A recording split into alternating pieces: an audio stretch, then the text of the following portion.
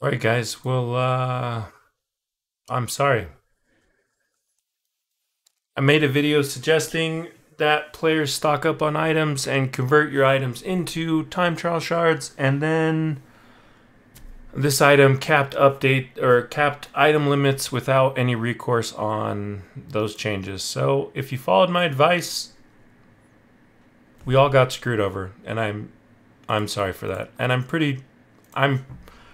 really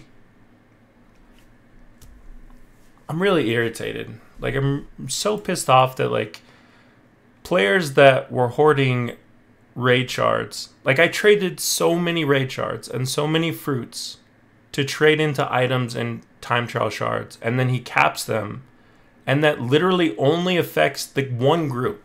So the players that duped shards and traded into items now they're not punished, but the players that had legitimate items and traded into time trial shards now get punished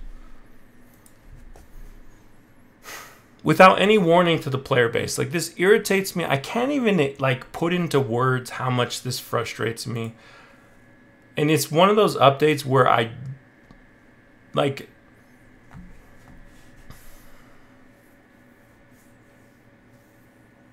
I'm also a tester in this game, but like I was busy packing and getting ready for a trip, so I didn't even see this, or I would have pushed back heavily against this. And unfortunately, with the way that testers is set up, we don't even really have time to test it, because like we are given, I don't know. I'm sorry. Okay, I'm sorry if you followed my advice. I don't even know why I play this stupid freaking game anymore. Enjoy the update.